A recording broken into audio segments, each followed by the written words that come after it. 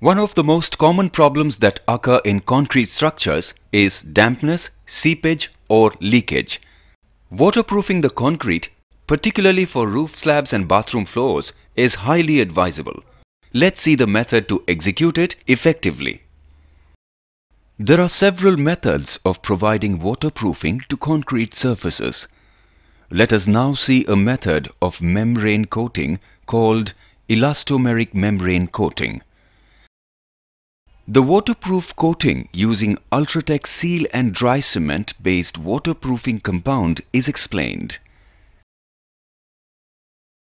In case of sunken slabs, bathroom floors and water tanks, all works like grooving, piping, chipping and patchworks should be completed before application.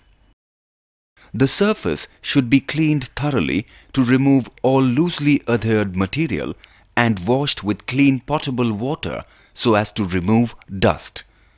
The surface should be free from oil, grease and algae, etc.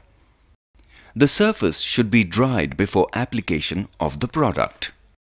UltraTech Seal and Dry requires 30 to 35% of water by weight of the powder for making a good application mix. A small quantity of water is to be poured into the mixing container, followed by seal and dry, and then the remaining quantity of water.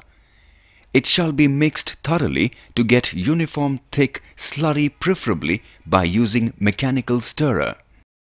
The material should be consumed within 2 hours. The application can be done using a brush with soft bristles. Waterproofing coating is applied in 2 coats, with a gap of 2 hours between the 2 coats. The second coat must be applied perpendicular to first coat.